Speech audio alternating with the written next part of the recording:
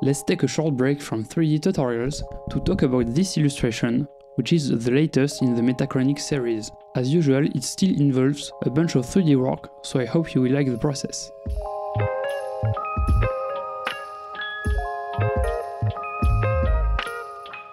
Metachronique is a simple story of birth, feelings and emotions told through a series of poems in French written by my friend Arthur Jariès, using voluntarily complex and convoluted words to hide meaning, wordplays and generally Easter eggs into the text.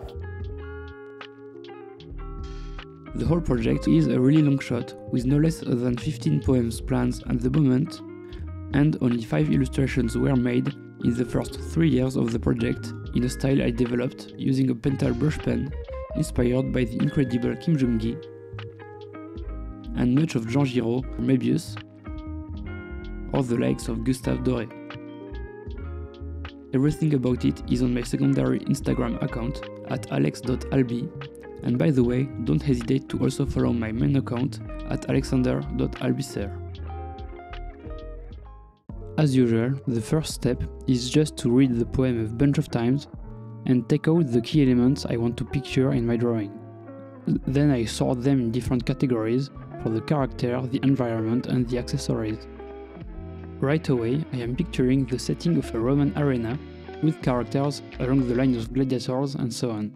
So after a bunch of reference gathering, the first step is to take a look at the available 3D models on Sketchfab so I can make a really first 3D draft as quickly as possible.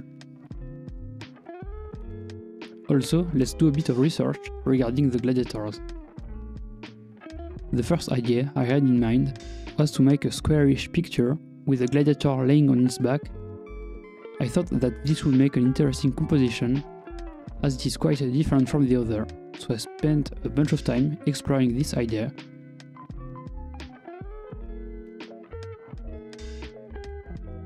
With a few elements from Mixamo and Sketchfab, I could block my scene really quickly and try some composition ideas.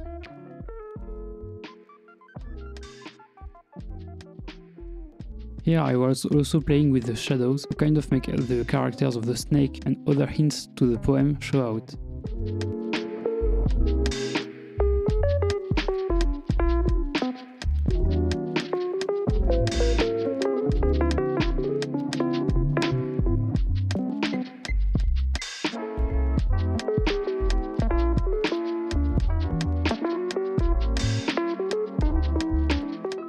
I ended up with a pretty interesting composition, but I thought it was still kind of hard to read, and really it was just too different from the other drawings of the series. So let's take all our assets and rework the composition so it can work from the side. I thought of an interesting character moment of having the gladiator leaning defeated against the wall, with some keys, shield and the helmet I had before. Then my Arena 3D model from Sketchfab was working great to have shadows and something in the background, but it wasn't really as magnificent as I had in mind. And from the reference, I pictured a really huge arena, so I had to make it myself. I just quickly modeled a section of a big arena and used an array modifier and simple deform to make just a portion of this huge arena. From the side of the camera we will see. And now, after a day of work on this draft in Blender, I am finally getting to a point I find interesting visually. I still have a bunch of elements to put, like some murals with some ships and way more details around the character, but we are getting there.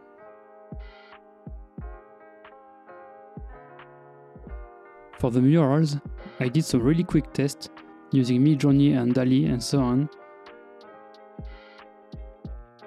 and adding some kind of effect to make a chipped paint. This is just to get an idea of the composition on this side of the character.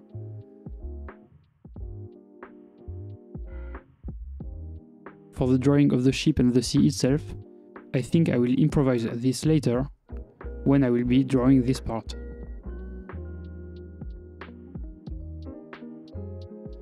And now, because of the size of the character, I don't think I need to make a 3D model of his armor and everything, and it's the same for the other details of the cracks and everything behind the character, so I will just use the grease pencil in Blender to sketch in the 3D environment and kind of turn this back into a draft in the more traditional sense.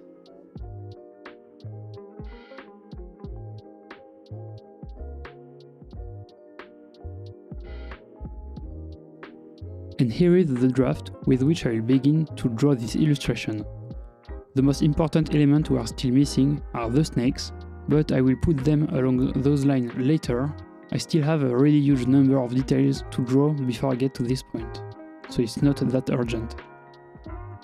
And now, before I can really start to draw this, I need to find a way to transfer the line of the draft to the paper. I thought it would be easier to just print the outline for the 3D model, which I can quickly render out, and then use my window as a transfer tool to get some draft lines and help me put the elements in their right place. As it is the first drawing of the series, which is kind of an architectural model with a huge number of lines that really need to be parallel to each other. After that, let's put the outline, which I usually do at the end, but this time I felt like doing this at the beginning. And now let's finally start drawing.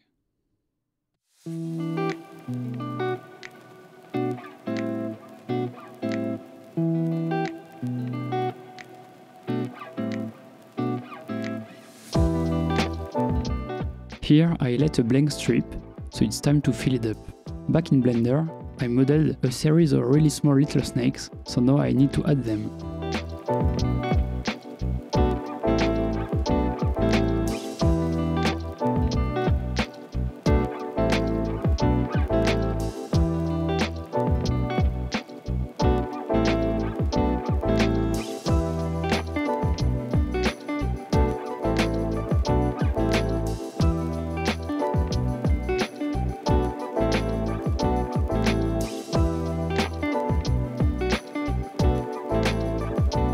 Here I used a small DIY lightbox to directly ink in all the lines for the seats. And after that I went back into Blender to create some bigger snakes for the foreground elements. I mixed those with some reference, with a lot of improvisation, to get this result.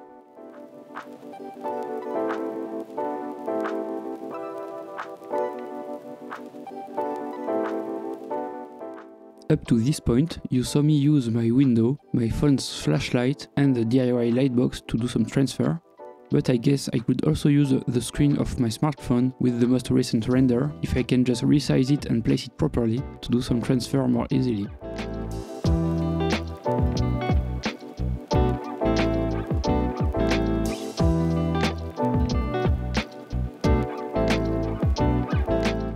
I didn't really work on the gladiator on my draft, so for his armor I had to directly reference a lot of pictures from the internet and even some pictures I made in museums.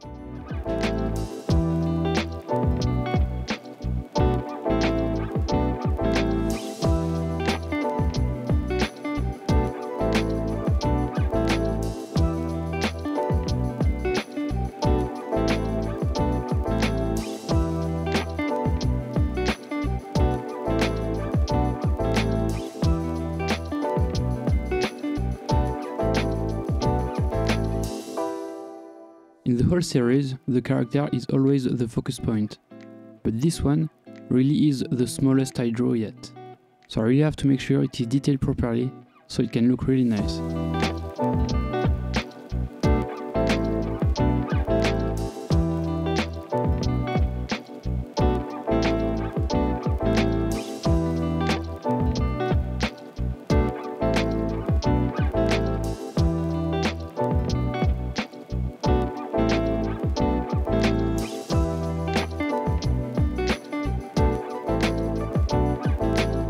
With the character done, I'm back to drawing more snakes, a bunch of clouds, more architectural details, and most tedious of all, the ground texture, which was so boring, I just recorded a really tiny part of it at the end.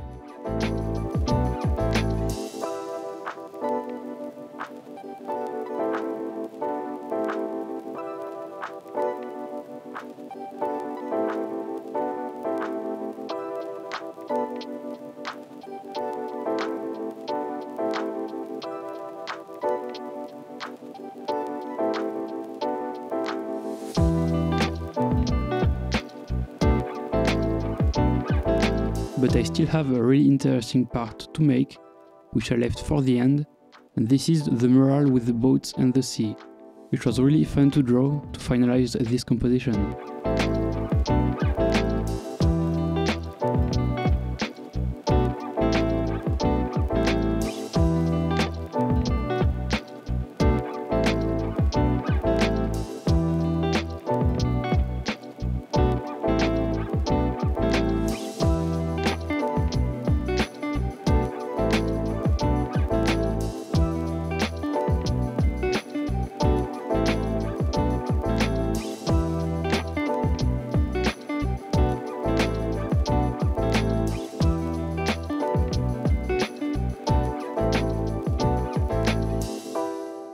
And finally, I can make a bunch of touch-ups to add some more contrast to some parts, darken some areas, and make sure I can erase all the pencil lines I left.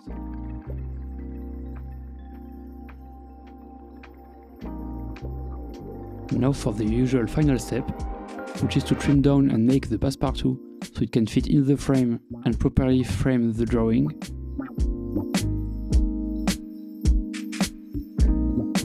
Then I can sign and date everything and put it into my final beautiful Nielsen frame. Now, as you can see here, the color between the drawing and the passepartout is really off, and at this point I knew I made a mistake. The paper for the drawing was way too white compared to the other drawings I made in the series, and it was hinting at a lot of blue hues. And there is no way I could remake this whole drawing on another sheet. So later I had to go back and buy some beige pastels which I could grind into a really fine powder to try and dirty up the sheet a little bit so I could make it more yellow. And in the end I really think I managed to save this drawing.